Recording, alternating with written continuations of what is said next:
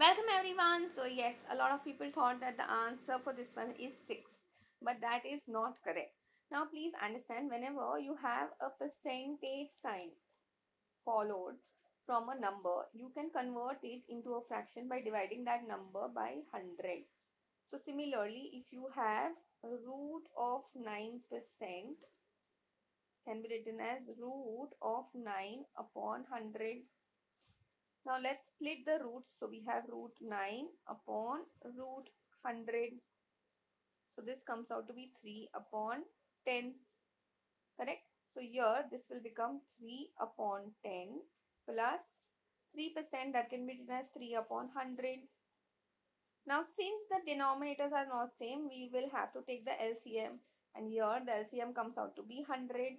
Now here, in order to make this denominator as 100, we need to multiply by 10.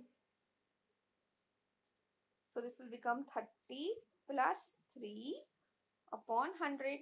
So answer comes out to be 33 upon 100. So you see, if this percentage sign was not given, you could have written this as your answer, or you could have said this is 0.33. That would have been fine.